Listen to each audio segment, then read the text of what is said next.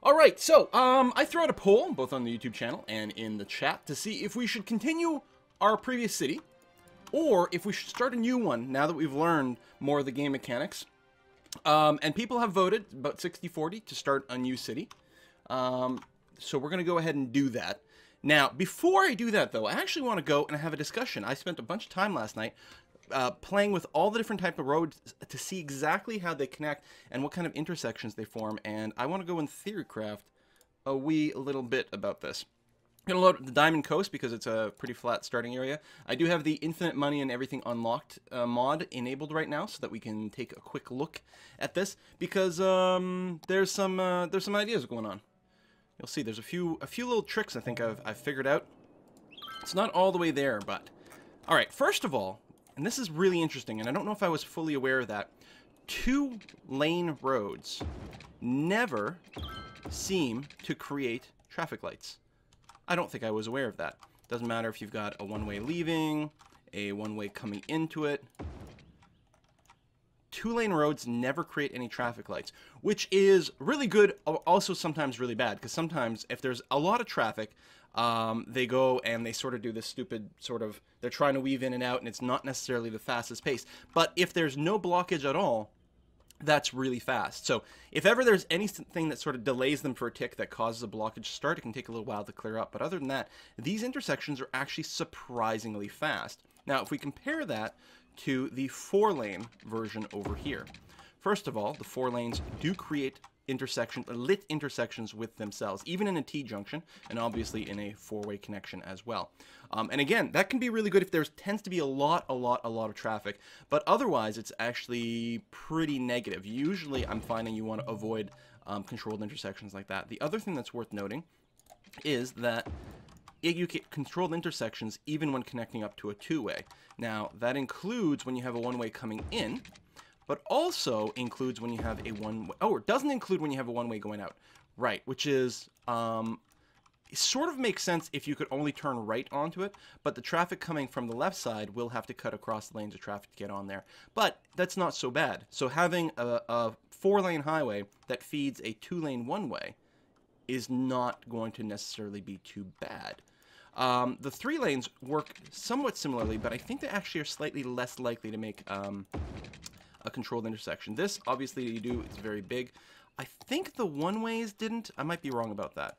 One-way leaving does not. The one-way coming in does. Now, that is when you've got the 6-lane 2-way.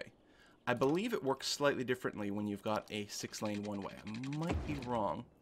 But you can see here, a one-way splitting into another one-way doesn't create any traffic lights.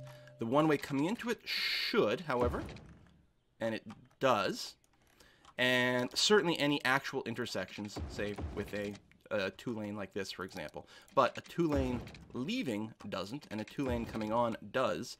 I think it doesn't matter which side it comes in on, it'll create the traffic lights. Now, the final one we've got to consider is some of the highway stuff. Let me go ahead and extend this a little bit further like this so we've got some room to play with. The highways are really interesting because, first of all, highways can't make right corners. You can't make a 90-degree curve on a highway because the idea is it's a highway. You don't have any sort of stops. But what's also notable about highways is they will never, ever create traffic lights. Even though, effectively, highways are always one-ways, but a one-way highway coming into another one will never, ever create traffic lights, which is really interesting to me. Of course, another one of the advantages of the highway is it does go faster. The cars can move up to a speed of 100 on there, as opposed to I think it's 60, 50, 40, for example. So they do move faster on here, but I think one of the things to really consider is the fact that there's never going to be the traffic lights. Now, the downside to highways is they don't create any zonable terrain next to them, right? But at the same time, a zoned area on a major artery can often be quite poor. Like, I've come to the realization that these 2-lane roads, especially if they happen to be a one-way, but even on the bi-directional road like this, can actually carry traffic extremely quickly and efficiently. However, it starts to lose some of that efficiency when you do have the zoning here, because what happens, it's really bad with industrial, because these things get shipments and deliveries all the time, and what happens is a truck will pull over onto the side of the zone right over here and block the lane. But that happens even in a residential area when it comes time to ambulances. Ambulances and hearses really fluck up. We're going to say fluck up the flow of traffic over here. The flow gets flucked because they too have to stop blocking the lane of traffic while all the vehicles get in. Really? You're building houses? Really? We're not even connected. All right, sure. So, so one of the things to consider is where you do that. But it gets way more interesting once you start to piece together, and this is like the really cool part to me, how cars use lanes. So in City Skyline, cars will try to get into the correct lane as quickly as possible. Let me go and just purchase a new area over here so we've got some more room to work in. Actually, this is nice and flat over here. Let's go and do that, and maybe a little bit more over here. Again, this is not where we're going to be building our city. This is just a little testing environment with infinite money turned on so we can play with things. If we do something... Well, you know, it was really obvious with the highway, right? So we got a highway with an off-ramp over here. And let's say there's another off-ramp over here. It doesn't matter which off-ramp the cars are planning on using, they're going to try to get in the rightmost lane as quickly as possible, which can cause little bottlenecks. They're not going to sort of weave around people and then get in there. It becomes even more obvious if, say, you've got something like a one-way, 6-lane road, okay? And then you have, let's say at the very end over here, we have, I don't know, something like this. Actually, I shouldn't have done it with a one-way. I should have, for best example, do something like that. Look at the turning signal. Look at the lane indicators. There's only one turning signal here, and so everyone's going to go to the right. Obviously, they have to. But not only that, they're going to get in the rightmost lane way over here. They're like every shitty driver in real life that doesn't properly use all the lanes. You're going to have one line of traffic down the right-hand lane, so it doesn't matter how big your road is. You don't get to take advantage of that. Because cars try to get into their correct lane as quickly as possible. But I think there's a way to take advantage of this behavior, and knowing how that works, we can actually optimize some of these connections. For example, check this out. If we have, at the end of one of these 6-lane one-ways, if we have this kind of structure here, look at what happens to the signs. The 2 middle lanes will be dedicated to people going on the one-way this way. The 2 right lanes will be dedicated to people going right, and the 2 left lanes will be dedicated to people going left. Now, if over here all I have is stuff on the bottom here, let me use the, I don't know, the Marquee tool. If all I have stuff is on the right, I believe that they will still mostly just get in the right lane right away because they're like, I got to turn right, and then I want to be on the right and end up there. But if you have things on both sides of the road, then people who want to be ultimately on the left, I believe, will use this second lane right over here. And so the upshot of this is you end up with a perfectly distributed set of traffic on your 6-lane one-way. Now, the question is, can we build a useful structure with this kind of thing? Like, what you end up doing is subdividing the traffic, and you can keep doing it even more if at the end of this, this 2-lane one-way, we do stuff like this, or actually not even just at the end.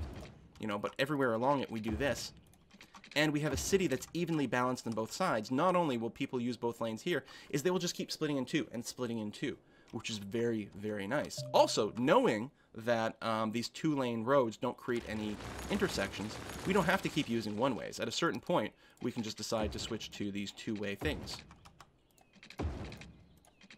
Like this. The downside is any cross traffic this way might F up some of your flow, might fluck up some of your flow going northwards. But at this point, hopefully, you've trimmed the traffic down enough that having some cross traffic this way isn't too bad. Now, this actually works really nice. And what you can do, you can end up doing like these sort of fractal designs at a certain point, right? So let's say we do this. And this is the example with the 6-lane. But we don't have to use the 6-lane. And in fact, it works also fine with just like coming right off the highway like this. Now that there's only the 3 lanes there, but the principle is roughly the same, right? Like this, like this, like this, and again, we don't get any sort of traffic lights whatsoever. There is a possibility of using here because I use the 2-way 2 lanes. There's a possibility of a little bit of cross traffic over here, but it's not the end of the world. You would, I'm 100% sure, this is a very important thing. You would not want to build on this side of the road here or this side of the road here, because the last thing you want is some ambulance or something to be stopped right here. That way, everyone who's trying to come off the highway can't because there's an ambulance blocking things. So you want to make sure there's a little bit of distance. But yeah, then we can go in some sort of like fractal splitting thing, right? So let's say we build this out to 2, 3, 4 units like this. Let me bulldoze that building. Thank you very much.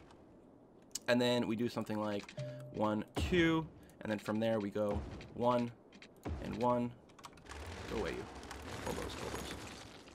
And these little pop-ups drive me kind of crazy. I don't mind the chirper. It's little tutorial pop-ups that get in your way constantly. Right? If we keep doing this, you fill up 100% of the land in a perfectly fine way. Actually, I think we want to go another 2 from here.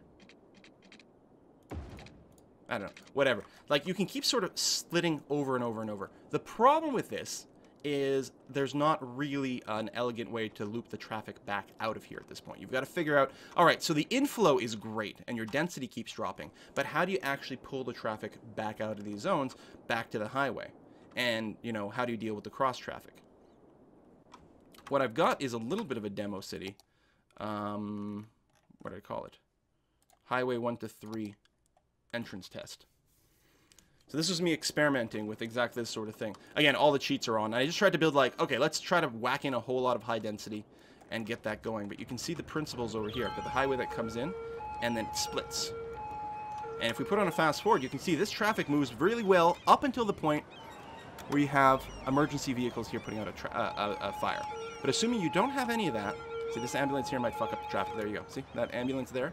It stopped right there. So he's going to cause a backlog on this little street. Double ambulances. So you want to avoid that if you can. So all this backlog is entirely created simply by the fact that those ambulances are stopping things and sort of blocking things. And cars, you see these cars are not getting in the other lane because they don't like to change lanes. Maybe that propensity to change lanes will be tweaked as the game goes on to bypass these emergency vehicles. But other than that, that's pretty smooth. And then what happens is I have this bi-directional 6-way or 6-lane highway, or road, I suppose, kind of doing a loop around here. So it sort of feeds out from there. And then comes all the way back around, and then the traffic can dump out there. Interestingly enough, there's no, again, because I'm using a highway right here, it never creates an intersection here, which is cool. The on and off ramps do create intersections from time to time, but here, because we're going on a highway, there isn't. And here, because it's leaving. If we had an on-ramp coming in here, we can do a little test. We have an on-ramp coming into this 6-lane, it'll create a traffic signal, which, and really, you know, slow things down a fair bit. But as long as it's leaving the 6th lane, we're okay. Even though these guys have to cross lanes of traffic. Now, this isn't necessarily ideal, because when they're making their left turns, sometimes they'll screw up the traffic, they'll fluck up the traffic coming the other way. Whereas the off-ramp came off here. Nah, the same thing happens, because the traffic coming the other way would sometimes want to make a little U-ey, so I guess it's going to be fine. But yeah, you can see the flow is really good up until the point you get an emergency vehicle. So, one of the things that becomes really tempting is to say something like, okay, let us go and dezone these areas. It's actually already partially dezoned because let's just bulldoze the building, because this is actually a school. And the school sometimes needs ambulances as well. And what I can do with this school is maybe just shove it over a little further, so at least we've got a little bit more room for that backlog to happen. And then you can put trees and parks. I mean, parks sometimes have people, because people visit parks, so sometimes people get sick or die at a park, but it seems to be a lot less frequent. Also, there's an excess amount of sickness that was happening over here, because originally I had industrial zones all the way up here. So the pollution was spilling over into my residential zones. And that's the one thing with these dense layouts is you need to have some space for parks. And actually, one of the things I want to do in the asset manager is I want to create a park that's like 4 units wide along the road, and about 2 units thick. So these sort of slim parks that'll be really good for lining roads with, something like that. And yes, roundabouts are obviously a very, very functional thing, generally speaking. Roundabouts use up a lot of space. I was looking to see if we can potentially pull off a really space-efficient thing. Of course, in the end, I'm leaving a bunch of extra space over here too. But putting down parks also serves, especially in the middle. Since this is sort of the middle-ish of the city, it's a great place to put down a park. That one's a huge one, but, you know, for the sake of argument, put that down because it'll cover this entire sort of zone that I've developed. So, the discussion with roundabouts is, first of all, I find like the big roundabout is like monstrously huge, but might still be a good idea. The problem is you can't really put anything in the middle, which helps traffic flow, I will admit. I think my problem is that trees don't seem to add any beauty. They do, I believe, soak up pollution, which is good, but they don't actually, I don't think they raise land values, or at the very least they don't add to the park accessibility. So that might be a thing. We could build a city based on a central roundabout like this, which might be a good idea. The problem with the roundabouts, though, is I don't think they work the way you think. Especially this big one, because I think everyone will stay on the outer lane. I don't think anyone goes on the inner lane at all. It helps if they're making a right turn here from, say, this lane into here, then they'll stay there. But then they can't exit the roundabout from the innermost lane, so no one's ever going to use it. And I think it doesn't work as well as we thought. We could experiment. We can make, let's say, okay, for the city we're going to make, oh, and the other problem is we can't start with the 6 lanes. It'd be nice to have a big central roundabout like this in our other city. We did experiment with a handful of these bad boys, and they work pretty well. Because, again, they don't necessarily utilize all the lanes, but you're not building this to use all the lanes. You're building this to have an intersection-free sort of loop that goes around. But even then, when we use this in our industrial area, we got a lot of... Well, we were coming in from the highway here, and we ended up with a lot of backflow here and here. So it wasn't accelerating things to quite the same degree.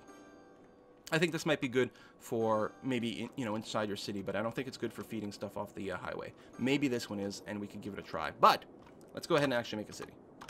We're going to go back to the main menu. We're going to turn off the mods that unlock everything. Now, here's the thing, and I hope they change this. Right now, so I also had unlimited money. You can see the names for things sort of gets a little screwed up right now. The preview build. Marina was quite clear that the whole asset Steam Workshop thing is out of date in my copy here. So one thing I would like, when you go unlock all, if we do this and we start a new city. So I don't have unlimited money right now, but I do have unlock all put on. You'll see I'm going to start with a crap ton of money. And the reason for that is when you reach a milestone, you get a money reward. So you can see here, I've got $715,000. I would very much like it, and I'm 100% confident that this is something that can be modded, is I would like it so that there's a, so that the unlock all does not also give you the milestone rewards. On the other hand, the problem is this. When hospitals get unlocked, people start getting sick. When graveyards get unlocked, people start dying. When fire stations get unlocked, people start things burst into flames. Until those are unlocked, those things don't happen. So you actually do need enough money. If you unlock everything, you do need to start with extra money so you can plop those things down right away.